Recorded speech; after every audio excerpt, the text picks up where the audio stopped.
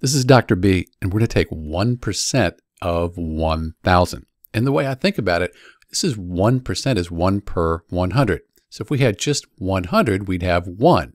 But since we have another decimal place there, we have 1,000, it's going to be 10. So 1% of 1,000 is 10. Here's another way you can do it. You could consider percent. That means per 100. So 1% is 1 over 100. Get rid of this. And of, we're going to call that multiplication. Let's call it 1,000 over 1. It's still 1,000, but now everything lines up. So 1 times 1,000, that's 1,000.